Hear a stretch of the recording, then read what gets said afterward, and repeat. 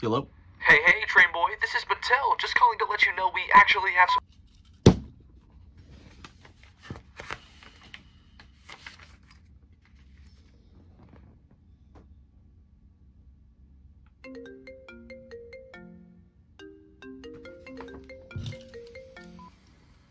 We brought back Wooden Railway.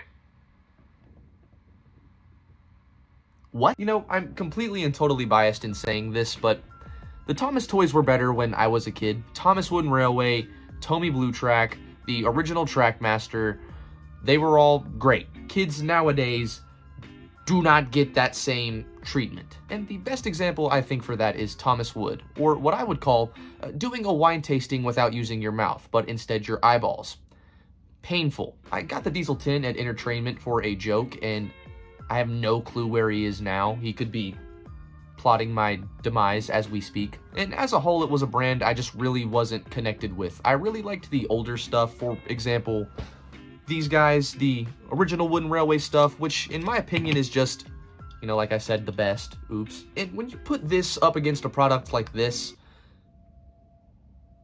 need I say more? So when I found out Wooden Railway was getting another reboot, I was quite skeptical, you know, especially after the entire Thomas Wood debacle. Lo and behold, we find out Wooden Railway is actually coming back, but not in the style that I grew up with. Recently, there's been a complete and total redesign on the Wooden Railway characters, as well as the brand as a whole. It's actually called Wooden Railway again, as opposed to Thomas Wood, which is like, yeah. And today, ladies and gentlemen, we have not only the Thomas to talk about, but the Percy, which is my favorite, and Gordon as well. I am hoping to get James at some point, but I have these three. I'm not going to complain. Jokes aside, Percy comes from Entertainment as well as Gordon, and Thomas comes from Amazon overnight delivery. And he really wants to come out of the box, apparently. So let's just jump into this review. The only proper way to start this review is by talking about the packaging these three come in, which in every way is phenomenal. When I first saw them, I thought we were getting actual wooden crates that the locomotives came in, and unfortunately that is not really the case. These are all cardboard and made to look as if they are wood. But realistically, if they actually were wood, that would probably make them pretty heavy and expensive to ship, so good thinking on their part. And the wooden part actually slides out so you can get a view of the locomotive inside of it. You also can do beautiful things like this. It's also just very fun to open. But you don't really have to open them to see what's on the inside. The front features beautiful illustrations of the models already, as well as a Thomas Wooden Railway logo. My Percy box features a silver heart since he's a gift from my fiance, and the back features all of the hazards in multiple different languages. The bottom of the box is very much the same, and the top of the box features another Thomas Wooden Railway logo, as well as a picture of the new Clickety-Clack track, which I'm super excited that they're bringing back, but I don't really have any of now, in terms of the new stuff at least. However, that's enough talking about the boxes. Let's go ahead and get into the engines. Now, just like everyone else, there's things I like about these models and things I find a little bit weird. But I can't really say there's anything I dislike or that I hate about any of them, or at least these three. Since I got Percy first, I guess we'll start with him. This has to be my favorite Wooden Railway Percy to ever be released, for a multitude of different reasons. Let's go ahead and get the obvious out of the way. He has a surprised face, which, if you know me, you know I'm all for, but the model itself is significantly more detailed than anything we've ever seen before. He features rivet detailing, a lot more printed on his sides, but there's a little bit more to it than just what's been printed on him. This is the first Wooden Railway Percy to feature its own unique chassis. Previously, the Percy chassis were Thomas chassis just with the middle wheel removed. This is made not only to replicate Percy's unique wheelbase, but because of that is the first actually proportionate Percy we've ever gotten in this range. He's asymmetrical and overall just has the perfect proportions to what Percy should have. And holy shit, that was a lot of repetition. I'm proud of myself. I couldn't even say repetition though. What is wrong with me right now? That aside, the only plastic parts I can find on Percy are the smoke box, the coal detailing on the back, and the wheels, which all was to be expected except the coal load, which I believe is a new feature. And the most apparent new feature that a lot of people don't like, and I have to say I'm pretty much with them, is the wheels, which are quite large and overall very bulky. Some people say these kill the models, and in my opinion they really don't, but they are very strange and different to look at. I'm definitely a fan of the prior style in that regard. They do feature a little bit more detailing, and while they are pretty chunky, the models themselves are chunky as well, so perhaps it's just to accommodate that. The point still stands though, they are very shocking to look at. I personally don't think they subtract from the model though. And with that, let's move on to Gordon. Now with Gordon, it's pretty much the same as Percy. He has a plastic smoke box, a plastic coal load in his tender, as well as plastic wheels, but my favorite part about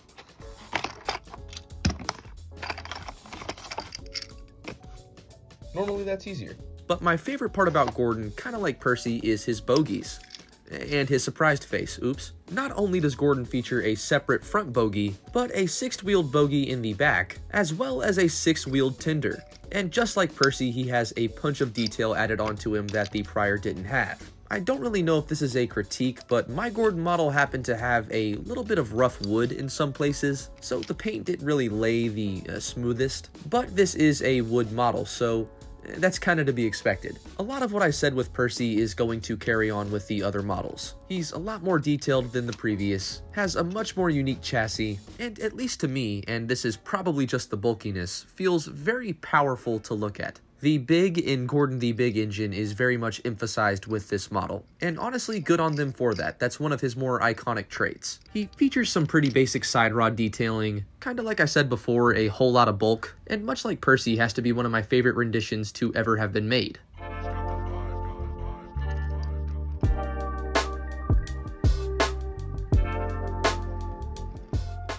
And from that, let's move on to Thomas. Now, I've only had Thomas for 2 days now. He's one of the more recent purchases. And everything I said about the previous two is going to carry on with Thomas, but there's not really, unfortunately, as much to say. What I can say is this Thomas feels very durable. He's very thick, he has a good bit of weight to him, and I forgot to mention this with the previous two, but the chassis are built in a pretty cool way that allow the wheels to make pretty sharp radiuses and turns. So this Thomas model is perfect for any kid who would want to play with it. That aside though, is also perfect for any Thomas and Friends fan or collector who would just want a cool model to have. You guys know me, I'm more of a modeler than anything. So these guys are just going to sit on the shelf with the other Wooden Railway models. But honestly, that's fine with me. These guys are beautiful. Just owning them is pretty much enough for me. But I also have to mention, this is probably the first time they've redesigned something and it's actually an improvement. Not only is this Thomas much bigger and, like I keep saying, thicker than previous models, but has the ability to fit right at home with anybody, whether you're a collector or someone who actually uses the Wooden Railway range.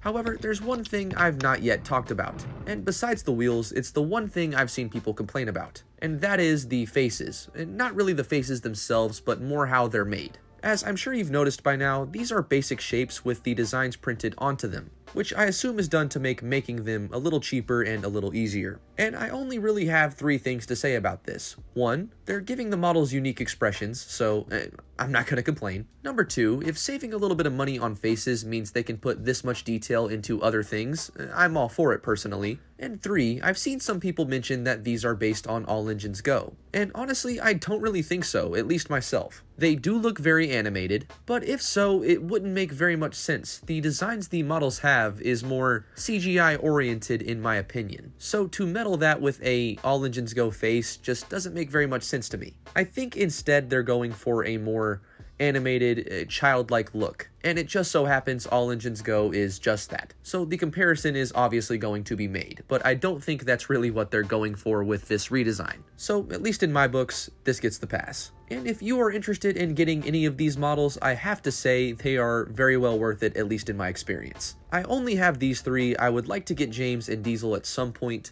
and besides the minor gripes that I've mentioned, there's nothing that I've found that I really hate about these models, which is a huge step up from Thomas Wood, in which I hated everything. So if you're on the fence about getting these yourself, if you're asking me, personally they come highly recommended. And hopefully you guys enjoyed the review on these 3 models. If you guys did enjoy today's video, be sure to like and subscribe for even more train content. There's always more stuff on the way. Dislike the video if you disliked it, and with all of that being said, hopefully I'll see you guys in the next one.